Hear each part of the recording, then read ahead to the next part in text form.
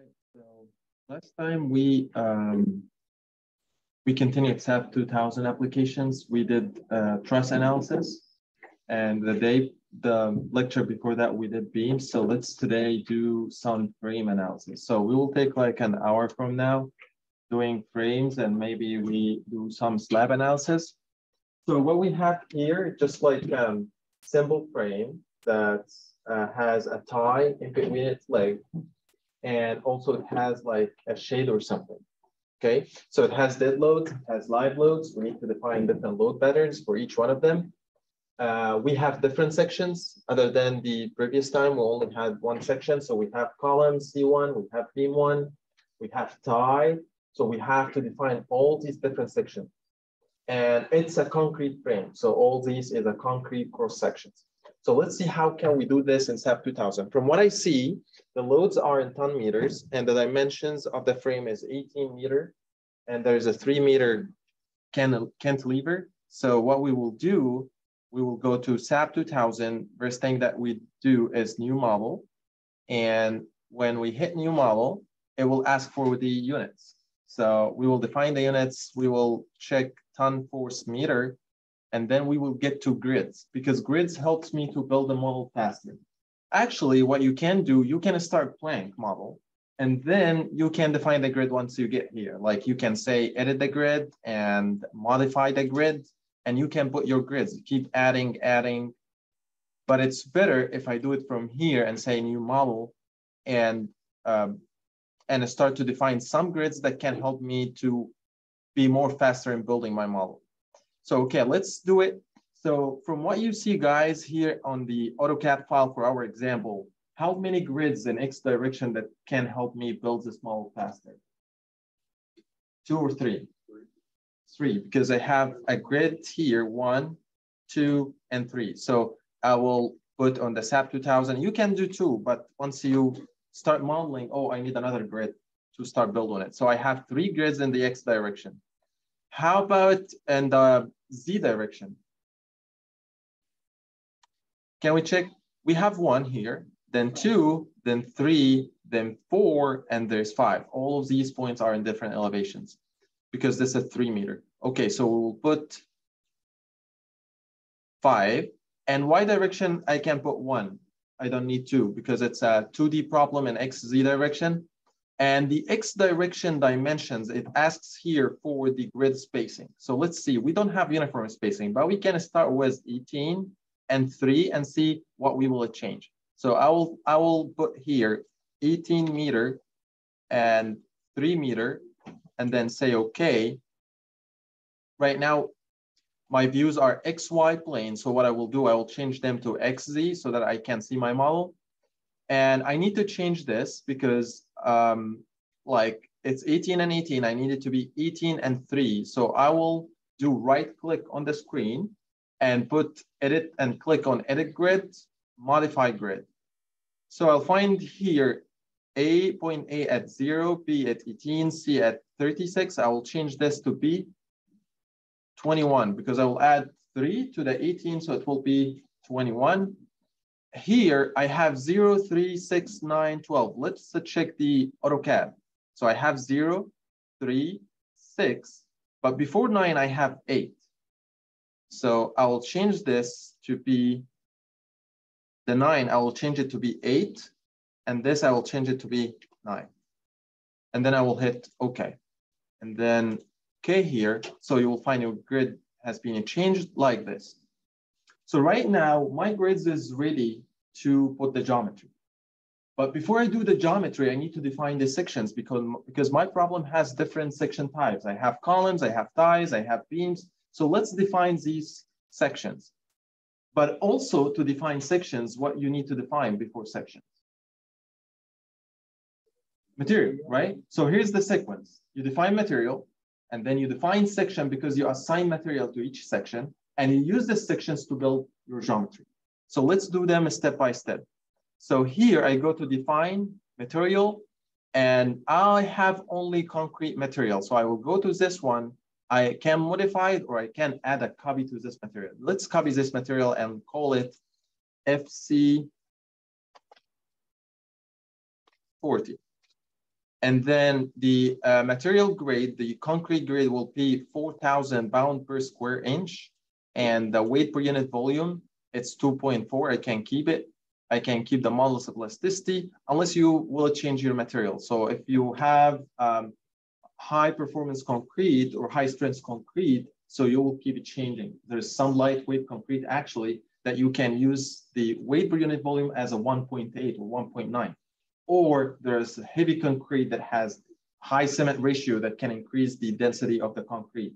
Also the strengths can keep changing. Like as I told you in towers, we design with different materials. So keep eye on this. I will keep it 2.4. I will keep the modulus elasticity the same, the Poisson ratio the same, specified concrete compressive strength, everything the same, unless we will be using different material. Then I will say, okay.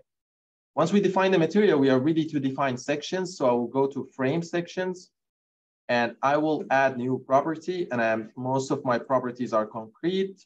All of them are rectangle sections, but with different sections dimensions.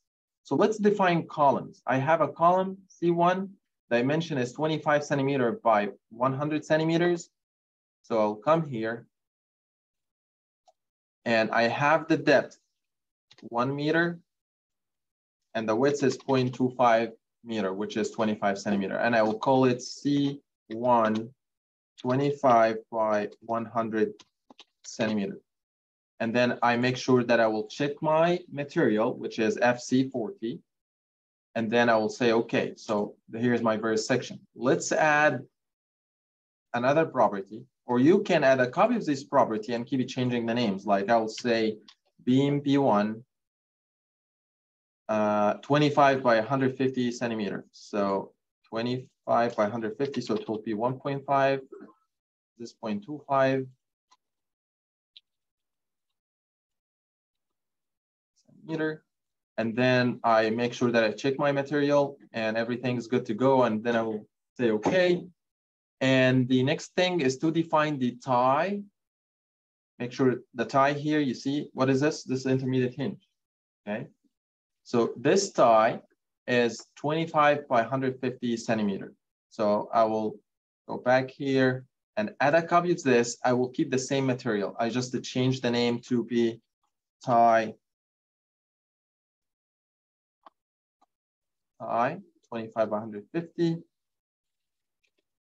and 150, 25 centimeter, material FC40, everything's good to go. And then I will say, okay, so I define the 3 different cross sections.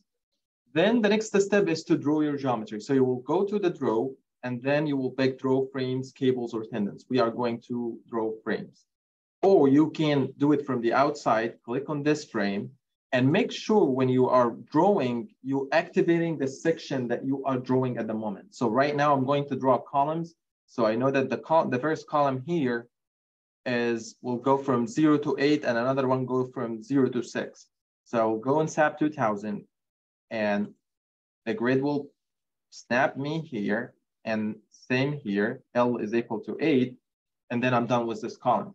Should I draw a beam like this and then draw this column? You can do it. Like you can do this and do that and then click outside, then you delete the beam, delete the column section that assigned to the beam, okay? Whatever it's easy to you. Or you can like escape and then redraw whatever it's much faster for you. And you know what? You can do something else. Like if for example, this is what we draw, and this is actually a column section. So I need to change it to a beam section. You can select it and go to assign frame sections and pick the beam section, beam 25 by 150 centimeter and say apply. Okay. So you will find here that this column is C1, this is P1, this is C1. So there's different ways to draw and keep manipulating your model, like changing, putting. Okay, so I'm done with this beam. Let's draw the cantilever beam here. So it goes up there like this until 9. Also, I draw it as a column. So I will select, assign, frame section, beam 1, and I'll say okay. Then the last element, which will be the tie, I'll make sure right now that I have the tie activated, and then I will pick it from here till here. Okay, so the geometry for my frame, is it ready or are we missing something? The restraints, the boundary conditions. So in the AutoCAD, I have hinge here and I have hinge here. So two hinges, so it's very easy. I will click on these two joints. I make sure that I select both of them and then assign, joint, restrain, and then I put hinge and I say, okay. So I have two hinges here. So right now, my geometry is ready to put the load on, okay? So I have loads on this beam and this cantilever. So I will select this beam and I have 1 ton per meter horizontally projected on this beam and live load 1 ton per meter. So before I assign these loads, I need to define that I have two different load patterns. I will keep it to the last. Yeah. I want to run this model without intermediate hinges and want to show you guys the results. And then I release them and then we see how the results will keep changing. Actually, I was about to ask you, like, once we are done, are we missing something? But you bring in the whole thing. It's fine. Okay. So anyway, we will go to this beam and then assign loads. But first, I need to define the load pattern. So I have dead load already defined, and it has the self weight included. But we don't want to include the self weight because our problem is self weight free. So I will make it 0 and I will say modify. And the next thing will be live load. And then I will make sure that to select live load. And also the self weight multiplier will be 0. And then I will add new load pattern. Two load patterns are defined and I will say, okay. All right, so this beam is ready to get loads. So I will select this beam and I will say assign frame loads, and you will like click on distributed loads because we have distributed loads. Okay, the first thing I have is a dead load and it's in the gravity direction. Actually, you can pick Z direction, but when you say Z, you will have to make sure to include negative in front of your loads. But if you pick gravity, gravity means that is in the negative direction. But we have a special thing here, that the loads is horizontal projection. Like I'm saying here that you have 1 ton per meter horizontally projected. Like this load only impacts in the horizontal direction. So if you want to calculate the resultant of this load, you need to see what is the horizontal that you have. So you multiply 1 by 18, and then you have 18 ton force resultant for this load. Okay, did you get this? If I'm not saying that this is horizontally projected, that means that all this load is distributed on the inclined member, which is the full length of the member. So the difference here that will make it in SAP2000, that we will say it is not only gravity, but also gravity projected. Means that the loads will only projected on the horizontal length. Okay, so I will select gravity projected, and the value of this load is 1 ton per meter for the dead load. So I will put the uniform load to be 1, and that's it. And I will say apply. So you will find your load like this. So that what happens here? So what happens, it is not 1, it's not 1 ton, right? It's 0.99. Do you know what happened? SAP2000 take your 1 ton and distribute it on the inclined member and calculated the total value on the entire member is 0.99. So if you multiply 0.99 by the total length of this member, it will be the same if you multiply 1 by 18. Okay, so this is the difference between horizontally projected and non-horizontally projected loads. All right, so the second thing, you will keep this box activated and select this member again and assign live load. You will change this and make it live. It's 1 as well. And make sure it's a gravity projected because this is what our problem states. And then you will say apply.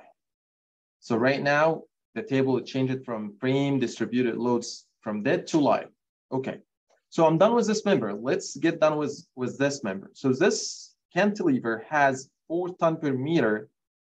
It is not horizontally projected this time. I'm not saying it's on the entire member. And dead load is 4. So I will go to SAP2000, select this member and make sure that this is dead. And this is 4. And this is gravity only, not gravity projected. And then I will say apply. So right now I have the entire 4 applying on this member. And then next thing, I will select the member one more time and change this from dead to live and make it 3 and make sure that it's gravity here. This is the live load. And I will apply this load and say, okay. So right now I put all my loads on my structure. So did I miss anything? Okay, let's run this model and see what will happen. Okay, I will deactivate the model analysis because we don't need it right now. And I only want to run dead and live load. And I will say run now. Let's save it as frame 3.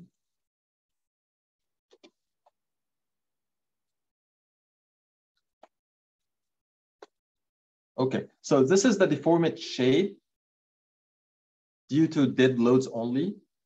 This is how the deformed shape look like. If you want to show the deformed shape for live load, you will click on this or you go to display, show deformed shape. And then you change this from dead to live and say apply.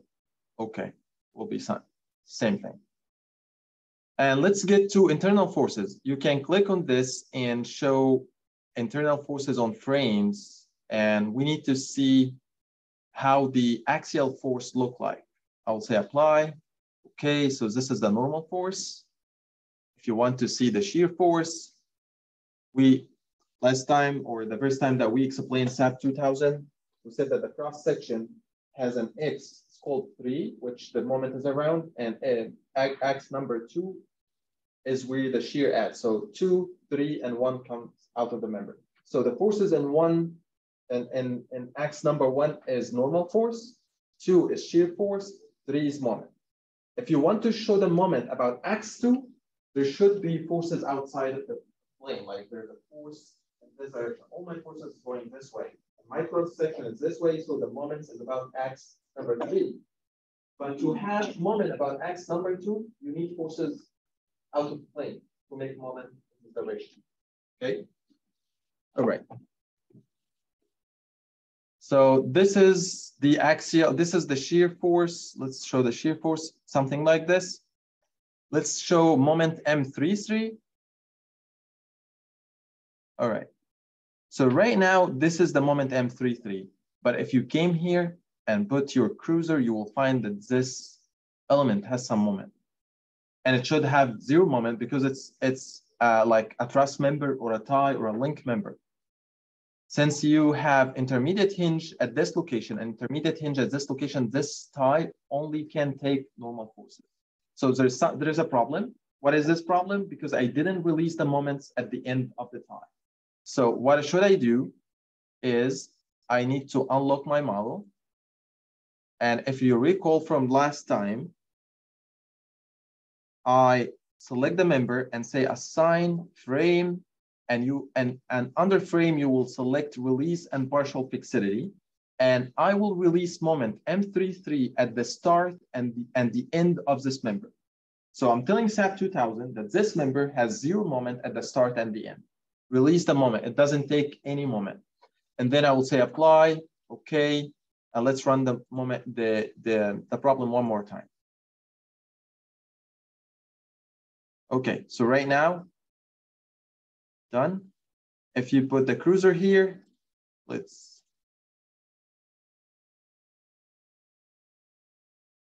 so here it says that the moment here is positive, here is negative. And if you put the cruiser here, there is no moment, the moment is 0. You can click on the member, like right click, like this member. It will show you how is the shear and the moment and at all the cross section on this member. So if you try to move this way, it will tell you that this section has shear moment, this value, bending moment, this value. If I did it for the column, it will be something like this. But if I did it for the tie, everything is 0. So right now, my model is fine and everything's good with it. So does anybody have any questions relating to modeling frames on SAP 2000? Okay. The next example that we have today is to model slabs and beams, like a 2D grid system. So let's assume that we have a building, and this building has a dimension of 15 meter by 15 meter, and it has this distribution of columns. So there's a column each 5 meter. So I have columns here, column here, here, here. The span of each one of these is 5 meters, and we have beams on the perimeter of size 25 by 70 centimeters. Let's see how can we model this on SAP 2000. Okay, all right. So let's start a new model, and let's say File,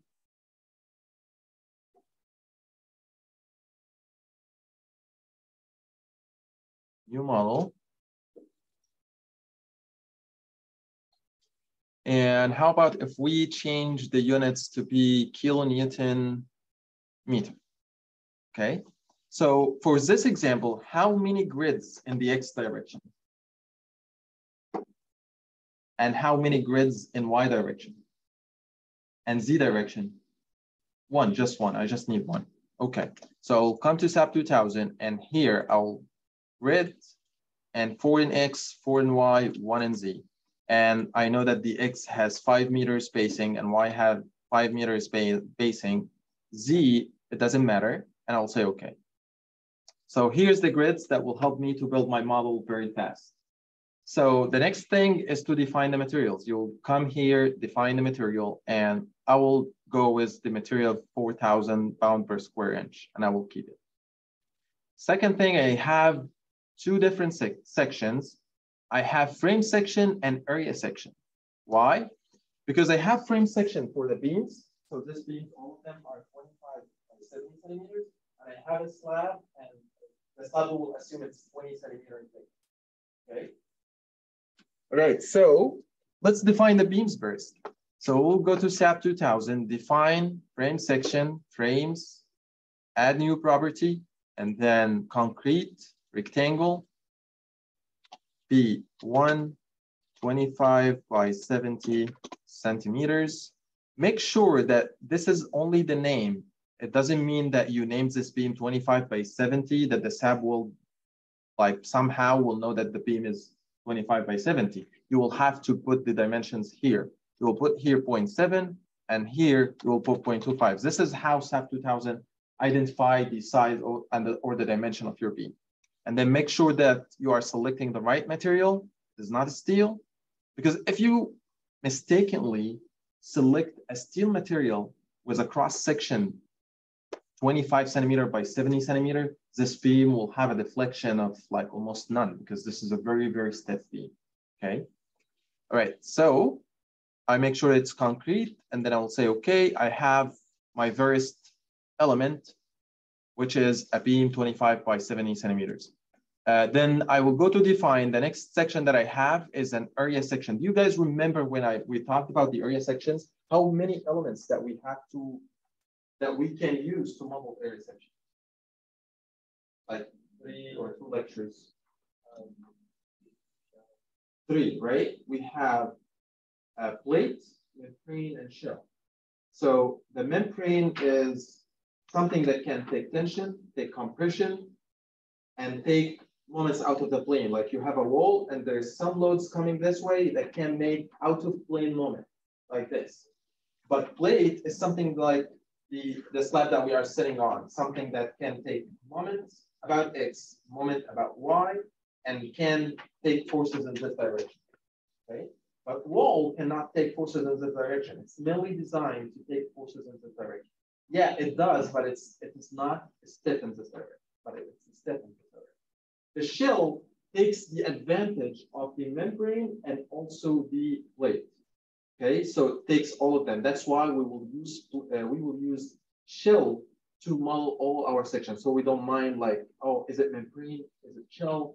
is it plate? So we will put shell, whatever the loads that is coming through this, it's like a matrix, and we'll put zeros if the loads didn't come in the ways that we said. Like we said that this is a plate, but we are going to model it to shell, so it will put zeros in the other parts that take membrane loads, okay?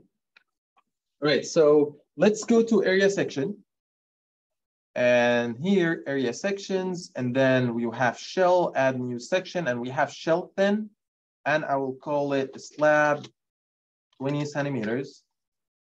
And I make sure to put the thickness as a membrane 20 centimeters, and also as a bending mean plate 20 centimeters. So it has both thickness.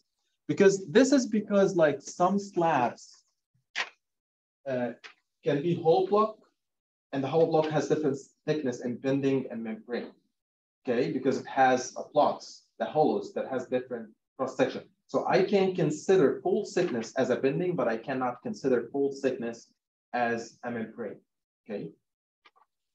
All right, so for our example is simple. So I put 0.2 and 0.2, and I will say shell thin because our plate is very, very thin with respect to the other dimensions. And the materials is 4,000 pounds per square inch. And I will say, okay. All right, so right now I can start to draw my first element, which is a frame element, beam B1 25 by 70 centimeters. It's on the perimeter like this. Once I'm done, I click out and then click escape. So I'm done with the frames. If you want to draw the area, okay, you can go to draw poly area. So this is a general poly area, like if your area is not rectangular and you have to draw it point by point. So you can do something like this and keep drawing, and then you will have an area. But here my area is regular, so I will draw a rectangular area.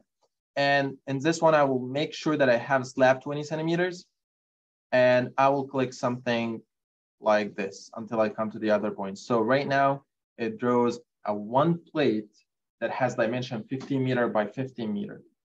But I want to make supports here at these points. So what I'm going to do, I'm going to divide this plate into pieces. So I will select the slab and I will go to edit area, divide area. And when divide, you will go to the third option, divide area based on points on this area. And I want to divide it at the intersection of visible straight grid lines. So I'm going to divide my slab at the grid lines. And then I will say apply, okay. So what I did right now, I divided the area such that it gives me points to put hinges or put supports at it. So I select these points. I can select all the areas, and I will say assign, joint, restrain, and at the location of the columns, I will put hinges because I will only do 2D analysis right now. I'll say apply, okay. So I put hinges, and there's a columns at all the locations that given here. I have 4 at each line. Okay, so right now my geometry is ready to take loads. But right now I need to know what loads that this floor is going to take.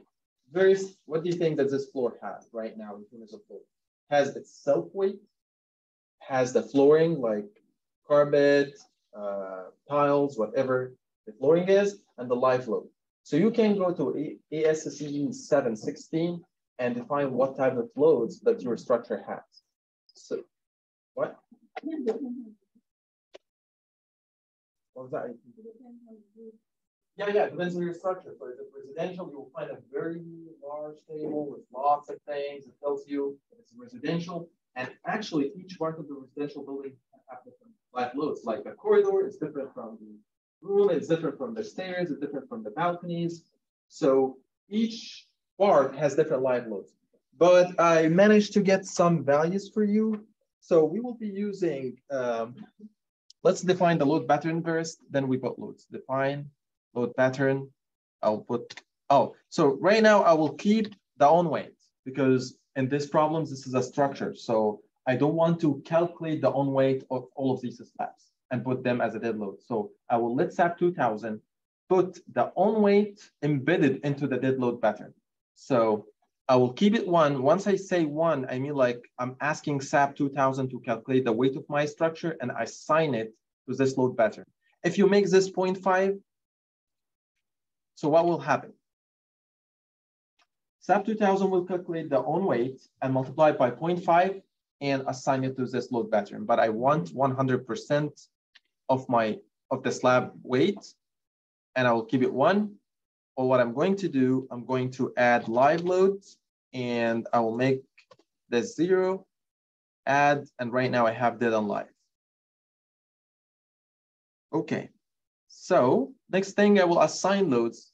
I already have the on weight, so the flooring load is usually depends on the type of flooring that you have. So if you have tile flooring, is different from carpet, is different from hardwood. So let's put the flooring assign. Right now we know how to assign joint loads, frame loads, but right now we are going to assign an area load because this will be a load distributed by meter square or per unit area of our floor.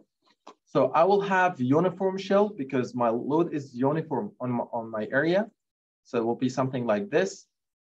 And it's in the gravity. So you can say Z, and with Z, you will have to put negative.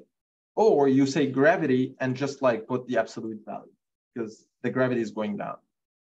And the flooring, I will assume it will be 1 kilonewton per meter square, which is 100 kilogram per meter square. And then I will say apply. So right now, each one of these has negative 0.1 kilonewton going down. And so what did I do right now? So what I did, I asked the software to calculate the on weight and put it in dead load. Plus this, put negative 1 kilonewton along with the dead load because I didn't model the flooring here. So this is only structural elements. But when you put sand and cement and tiles on top of these, so we didn't include them in the program. So what we do is we calculate them outside and put them as a dead load. So once we visualize the dead loads at the final, when we get results, so you will have the final results from the on weight and the flooring embedded in the dead load. If you want to only show the flooring, you can create a new pattern and put the flooring in a separate pattern.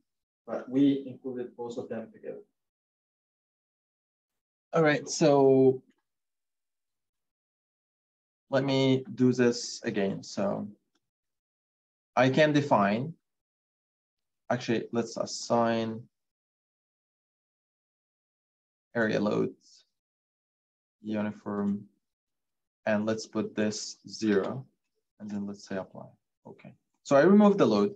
What I can do, I can define load pattern, and I will name it whatever, like flooring, and its type is dead, and I can't include the on weight in this load pattern. I will add, and then I will say okay.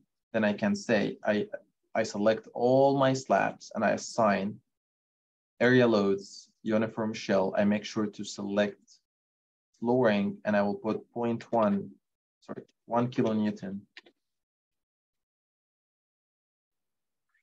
and the gravity, and I will say apply. I'll say okay. So right now I separated the on weight from the flooring, but we can do a load combination and sum both of them together. Next thing is to put the live load. I will assign area load, uniform shell, and then I will make sure to check live and the gravity. And the live load usually for residential buildings, it's 1.92 kilonewton per meter square.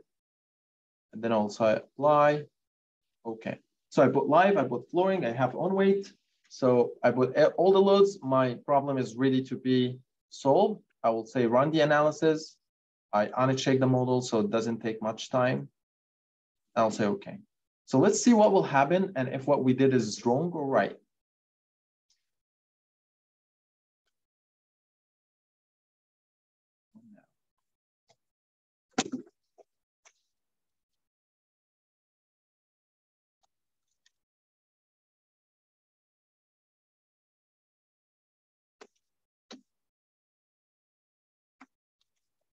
Okay, so let's check the deformed shape. So I will check the deformed shape due to the on weight, the dead load, and I'll say apply. Okay, look at this. Does it seem like a realistic deformed shape for beams with the slabs of a system? Like the beams is deformed separately from the slab, right? So there's something wrong. This is not right. Does anybody know what happened here? All right, so let me tell you, for the analysis of slabs using finite element, what the software do is identify, did anybody of you take finite element course? Okay, so you guys definitely studied that you will have to increase the accuracy, you will have to divide your element into more elements. Since finite elements only calculate stresses, strains, internal forces at the joints. Look at here, I only have one big plate that has hinges at the force support. So there is no way that the software can calculate stresses or strains or internal forces here because there is no joints. Okay, so right now the software is only seeing that this element has joint here, joint here, joint there, 4 joints. Okay, all of them is not moving. So the software interplay between the internal forces and the displacement between these 2 points. This has 0 displacement and this has 0 displacement. So what is the value in between? The interplay between 0 and 0 will be 0, right? That's why this element is not moving. It's 0 here and 0 here. You interplay in between them, it will be 0. This is how finite element works. So to increase the accuracy in your model, you will have to divide this into smaller elements to create some joints in between the support so that the finite elements here you can take them and calculate the internal forces and the deflections all in between these 2 points. Okay, did you get it? If you divide it more, the accuracy will be much more. So I can divide it actually to 1 meter by 1 meter. So you will get values, but if you increase it to 0.5 by 0.5, you will get more accurate values. 0.1 by 0.1, it will be much more accurate. This is how finite element. So what I'm going to do, I'm going to divide this, like let's unlock the model from this lock so that I can edit. And then I will select all my slabs and I will say edit area, divide area. And I will select the second selection, which is divide the area into objects with maximum size of 0.5 meter by 0.5 meter. Say apply.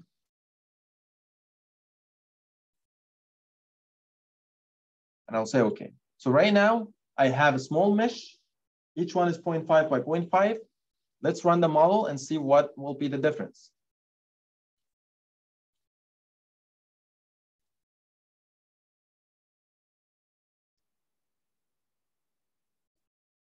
Right now, it takes much more time than the other problem because we increase the number of nodes. So it takes much more time to solve your problem. Look what happened here. So if you want to show you start the animation for the deformed shape, right now the deformation is much reasonable. Like your slab is moving in harmony with your beam. But it's much better. Like this. And this is actually a realistic deformation for a flat slab system, right? Okay, so this is the deformed shape. If you want actually to change the, let's stop animation. And you can, from view, you can fill the areas.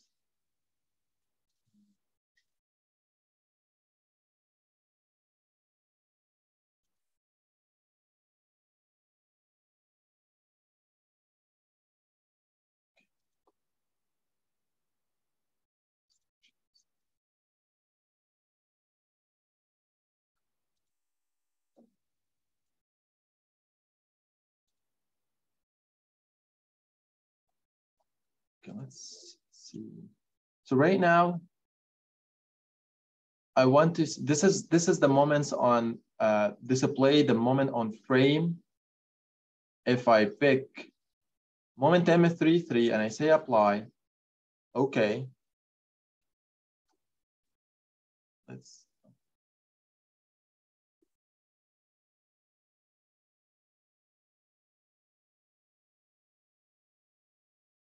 Okay, here we go.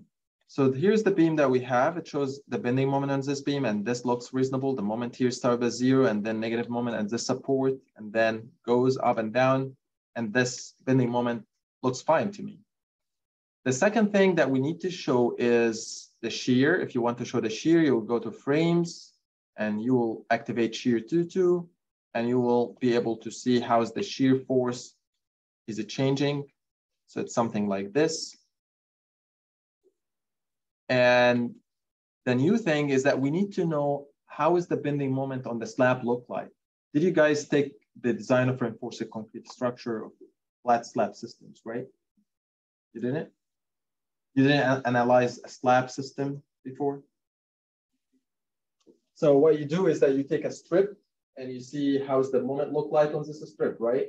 So, but here in SAP2000, it is not a strip, it's the entire slab. So we show the results in terms of contour lines, and this contour lines tell us how is the bending moment is keep changing with the beams.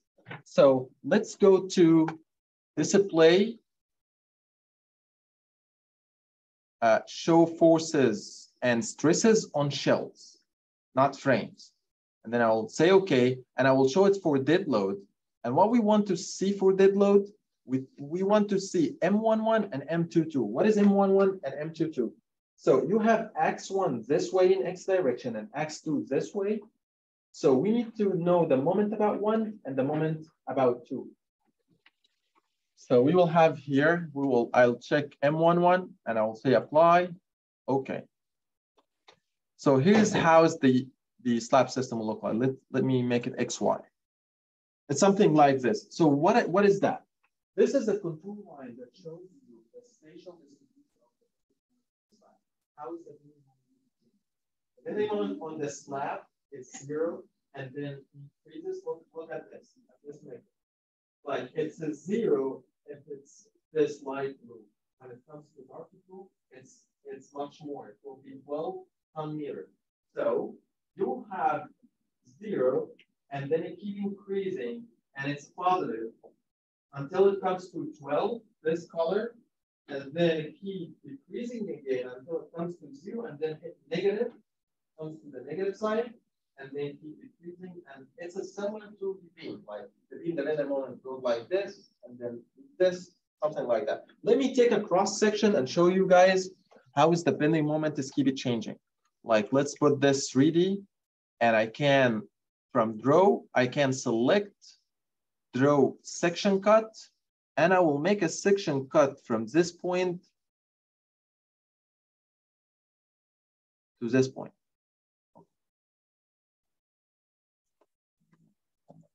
Draw section cut, you will have to pick this point, and you keep your hand on the cruiser until you get to the other point. Oh, I didn't keep it. Okay, let's make XY, draw section cut, and I will make section. I'll make the section cut from here up to this point. That your line needs to be straight so that you can see how is the bending moment is keep it changing in this section. So what I did, I cut this beam like a cave and see what's happening. So here's the bending moment. So it goes positive, and then turns out to be negative, and then goes positive, negative, and then positive. So that's what happened here. You can do the same here. You can take a cross section and see the bending moment. But actually, there is something about the bending moment. Can you see the bending moment is not as smooth here? It goes down, and then it's supposed to go in this line, this way, but there is a change in the slope of the moment. Like this moment goes very, very high. And actually, this is not realistic. The amount of bending moment here. Does anybody know what happened exactly at this location? It's because of the hinge, but actually we have a column. So what happened here is, it's like you have your slab on a needle. So there is a very high concentration of the stresses here that increases the bending moment. That makes the bending moment very high. So this is not realistic.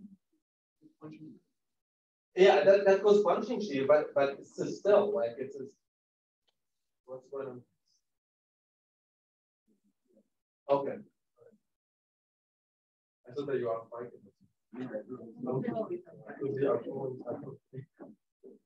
All right, so we have a very high moment here, okay, which is not realistic because the SAP2000 see this as a needle that has a very concentration of stresses. So what we do when we design, we need to define, we actually calculate the moment at the side of the column. So you'll have to identify that for your column size. I know that my column has 2 centimeters. So all these concentrations of stresses are within the column area. And I know that my column is very, very simple to take this moment. So we calculate the moment at the side of the column right here. Because if you design your slab at the moment location, you need a slab of like 0.7 or 1 meter, which is a rack, not a slab. So this is not true. There is a software, it's like SAP. SAP, you make your bin, and then you can identify a rigid area that can act like a column and calculate the moment much more accurately. So you will not have this problem. But we can handle this problem. We will designers don't calculate the moment at the middle. They come here at the end of the column's edge and calculate the moment and design the slab for the negative moment at this location, like this location. Okay, so this is for the analysis of slab. If you want to take another section, you can draw a section cut, and then we can draw another one here and see how's the moment look like. All right, so here's how the moment look like. Here we don't have the problem that is here, because here we have columns that like lays all the stresses that we have and all the that we have. But here it's reasonable. Like the moment goes positive and then negative, and then positive again, negative, and then positive. So this moment looks reasonable. Does anybody have any questions on the analysis of slab?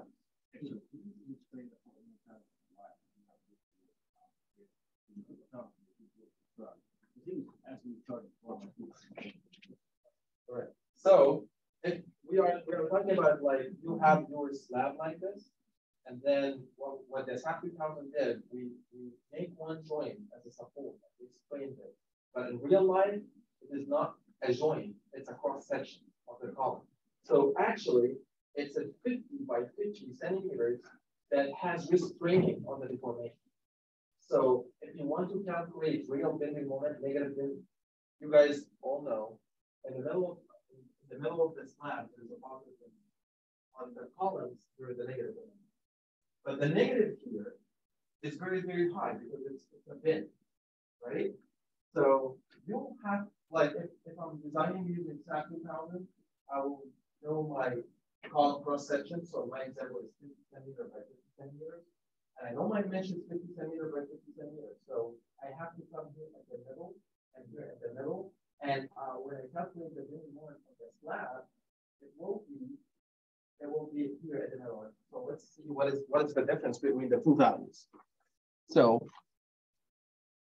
let's zoom in. Can you guys see the numbers? So if you calculate the moment just on the top of the bin, it will be 40 kilonewton meter, okay? But if you calculate the moment here, it's 22, it's half the moment. Can you imagine if you design your cross section using the moment on the top of the column, you have to work, for example, 5 bars or 6 bars, let's say 10 bars, okay? You design using this one. I mean, like if you design the slabs and your slab needs 10 bars, but if you design for this moment, which is half the moment here, you will only need 5. See how much you're saving costs if you take this moment? And if you think, oh, this is a slab, I know that there is a column in this area, but the slab is on the top of that column. And I need to design this slab of this moment because I don't believe in here. So if you will go this way and you want to design based on this moment, you will have to consider that the slab thickness at this location is infinite. Why is that section here? Because it's a column. It starts from the first floor to the last floor. Like you have a 10-story building, so the slab thickness is 3 by 10, 50 meters. And if you calculate this slab will not need reinforcement. Okay? But once the column ends here or here, so the slab thickness will be 20 centimeters. So that's actually the real thickness. So the slab thickness here is 20 centimeters, but once you come at the column, it's infinity. Okay? So that's why you don't have to make the value at the concentration of stress rate. You'll have to come, and actually I know some people can do at 2/2 from the column A. Okay, so it becomes 2. With P, I know like the slab thickness, so the slab thickness is 0.2, so you come 0.1 meter under the column edge and take the moment and design for the column. Okay. So this is for slabs, and this is the end of SAP 2000 tutorial. And this is the start of the midterm.